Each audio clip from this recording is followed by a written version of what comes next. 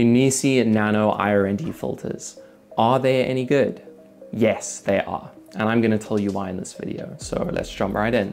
But first things first, I just have to disclaim that these filters were sent to me by NiSi and I do get to keep them. However, this is a completely unbiased review, so just keep that in mind. Now, there are 7 filters that come in this full filter set.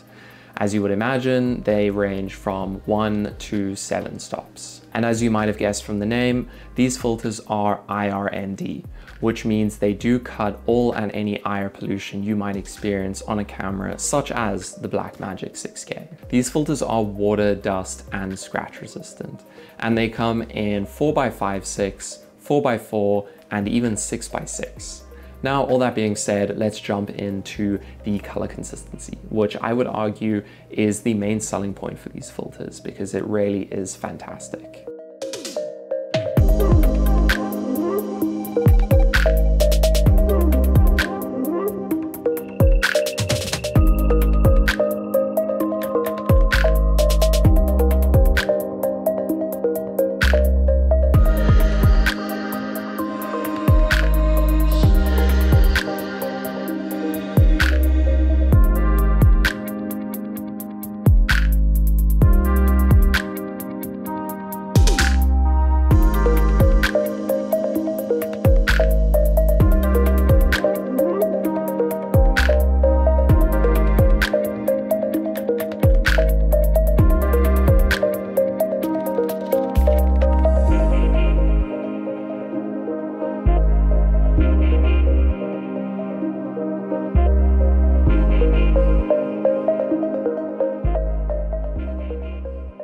So yeah, nothing is perfect, but these filters come pretty damn close, at least when it comes to color consistency. I mean, I have never seen a filter that has performed this well throughout the range from 1 all the way to 7 stops.